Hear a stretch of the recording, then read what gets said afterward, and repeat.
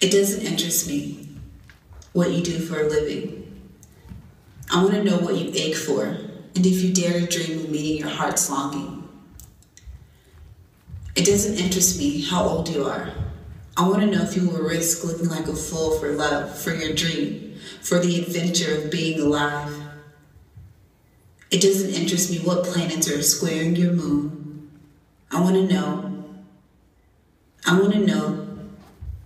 I want to know if you have touched the center of your own sorrow, if you have been opened by life's betrayals or have become shriveled and closed from fear of further pain.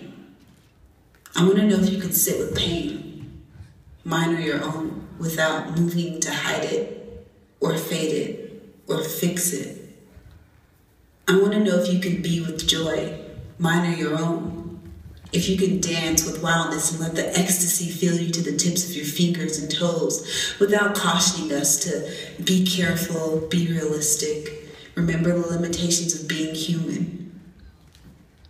It doesn't interest me if the story you're telling me is true.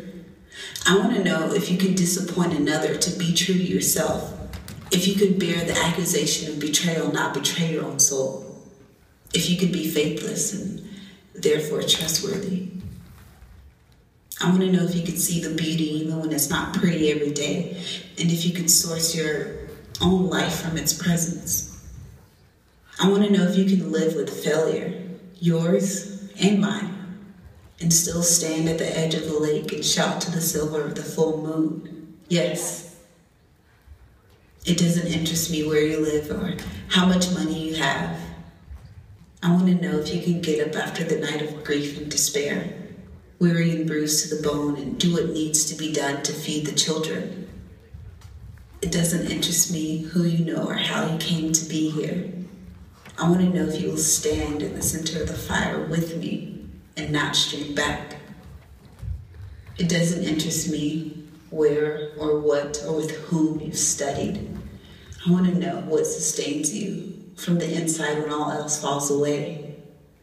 I want to know if you can be alone with yourself and if you truly like the company you keep in the empty moments.